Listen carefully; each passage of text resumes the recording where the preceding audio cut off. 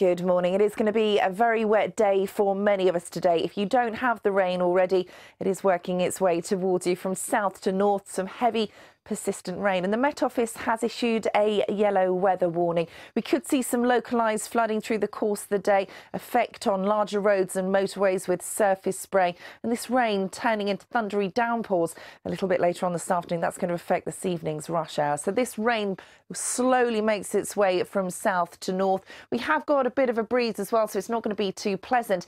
And as we head further through the day, thundery downpours expected, so causing some problems for this evening's rush hour as well. Maximum temperature is going to struggle, 16, maybe 17 Celsius.